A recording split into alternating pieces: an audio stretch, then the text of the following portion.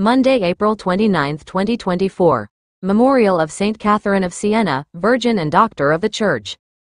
First reading. A reading from the Acts of the Apostles. There was an attempt in Iconium by both the Gentiles and the Jews, together with their leaders, to attack and stone Paul and Barnabas.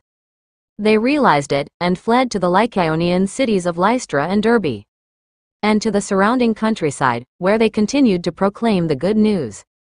At Lystra there was a crippled man, lame from birth, who had never walked. He listened to Paul speaking, who looked intently at him, saw that he had the faith to be healed, and called out in a loud voice, "Stand up straight on your feet." He jumped up and began to walk about. When the crowd saw what Paul had done, they cried out in Lycaonian, "The gods have come down to us in human form."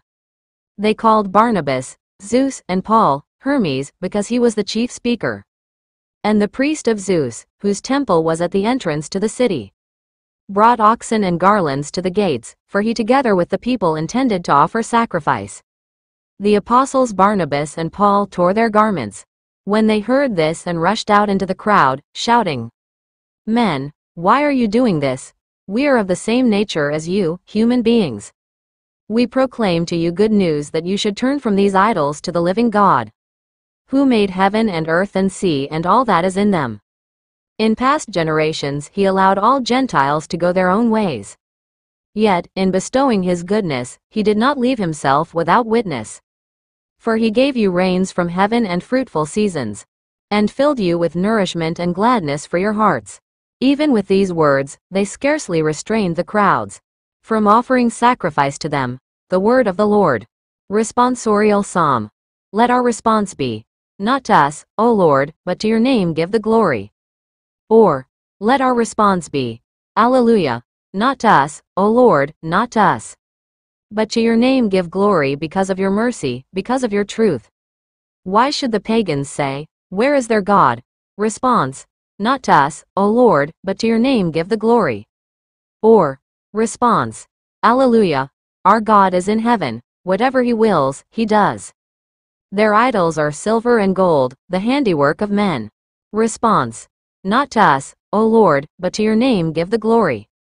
Or, response, "Alleluia, may you be blessed by the Lord, who made heaven and earth. Heaven is the heaven of the Lord, but the earth he has given to the children of men." Response, "Not to us, O Lord, but to your name give the glory." Or, response, "Alleluia." Gospel reading. A reading from the Holy Gospel according to St. John. Jesus said to his disciples, "Whoever has my commandments and observes them is the one who loves me.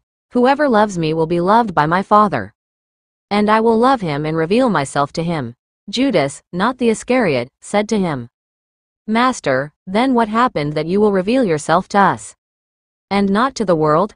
Jesus answered and said to him, "Whoever loves me will keep my word, and my Father will love him, and we will come to him and make our dwelling with him. Whoever does not love me does not keep my words. Yet the word you hear is not mine but that of the Father who sent me. I have told you this while I am with you.